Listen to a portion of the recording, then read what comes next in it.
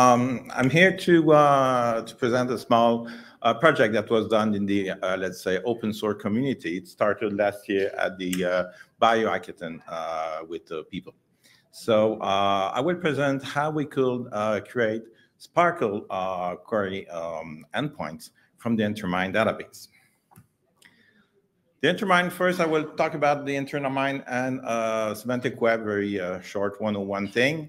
Then I will explain how we can do this data transformation from existing REST services to a SPARQL endpoint.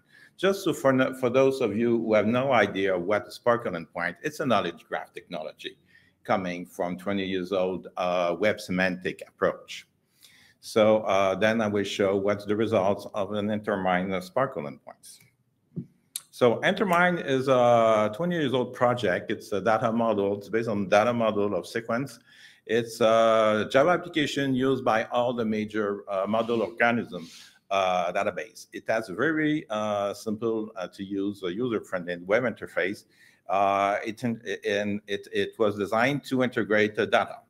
So you can imagine Overture, for example, is a way to build new application. InterMine was a way to do it 20 years ago.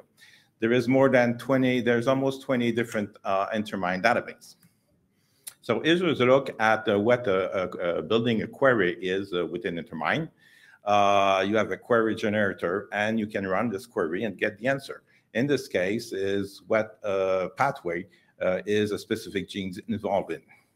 We will come back to this query later. InterMine was designed with the API approach. So there is an automatic generator of code for many languages. Here's an example in Python. So you can build a query and then run this query within your preferred language. Now, semantic web. It's an old idea. It's an idea of doing high-quality data for data interoperability. 20 years ago, it started, and it was called semantic web. It's not that much popular anymore. It's based on RDF. RDF is a way to represent all the data with triples. And we put triples into triple store, database for triple. And this special graph database can be integrated with SPARQL, which is the query language of triple store.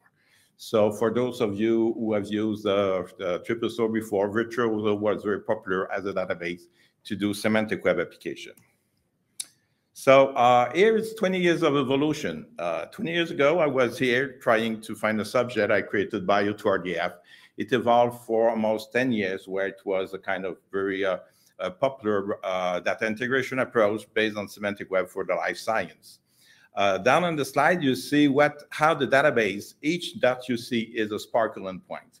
So from very few of them, now there is hundreds of them which are available. And here's an example of actual SPARQL endpoints you can use if you get interested in. Uniprot is a major one. PDB is one hosted in Japan. KEGG has its own. The Wikidata, which is a conversion of Wikimedia knowledge base into a graph as SPARQL. But InterMine's not there. And it's an old problem. Michel Dumontier, who have been involved with Semantic Web 2, created a project a few years ago, but it's not online anymore. So we had the project last year at the Bio Hackathon in Japan to do it again. And now there's a very nice new technology that simplify a lot transformation from existing data to RDF. So this is what we are using. We use LinkML to get the model of link of the InterMine database. You have to know that InterMine, for example, for each instance, you have more than 200 tables. So once we have done the conversion, it's loaded into a new triple store named QLever, which is very, very performing. So we did that for 3 model organism database. And here's the final results where we can replace the old approach with the new one, doing a SPARQL query over InterMine. And of course, we get the same answer, which is, of course, the proof that the conversion worked.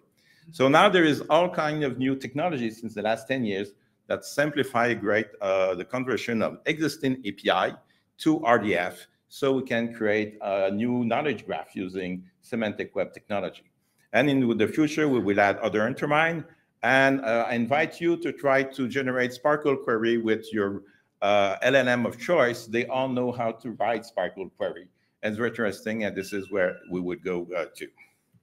Thanks for my collaborator, and especially the biohackathon and the BOSC of this year. I wouldn't be here if I was not funded for that. Thank you very much.